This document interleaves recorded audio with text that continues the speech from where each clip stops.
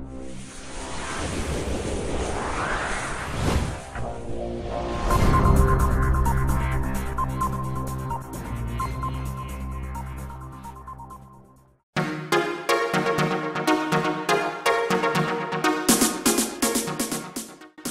Premiere and Review. Roku's mid-level 4K HDR streamer makes a triumphant return. When it comes to streaming players, Roku is a household name. From blisteringly cheap budget players like the Roku Express to the uber-powerful Roku Ultra, there's something for everyone. In the middle of the pack is the Roku Premiere and Roku Premiere Plus, two new players that came out in 2018 that offer powerful 4K playback at a value price. Roku Premiere at Amazon for $74.95. They're a happy medium between the top and bottom of Roku's lineup, and while they have a few issues that prevent them from becoming the best streaming players on the planet, they're a darn good value all things considered. Price and availability. The biggest strength of the Roku Premiere and Premiere Plus, and the real draw for most folks, is their price tag. You can buy a Roku Premiere for $39.99 when it's not on sale, and often below that if you're shopping during Black Friday or Cyber Monday. The Roku Premiere Plus, on the other hand, will only set you back $10 more and costs just $49.99, but, due to retailer exclusivity, you'll need to go to a Walmart or head over to walmart.com to pick one up.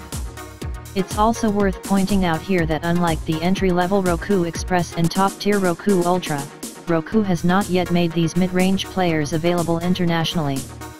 For now at least they can only be found the USA. Design. Regardless of which streaming player you pick, you won't find yourself hoisting a massive set-top box onto your media center. The Roku Premiere is roughly the size of a streaming stick or an oversized pack of gum, depending on what shape you're more familiar with.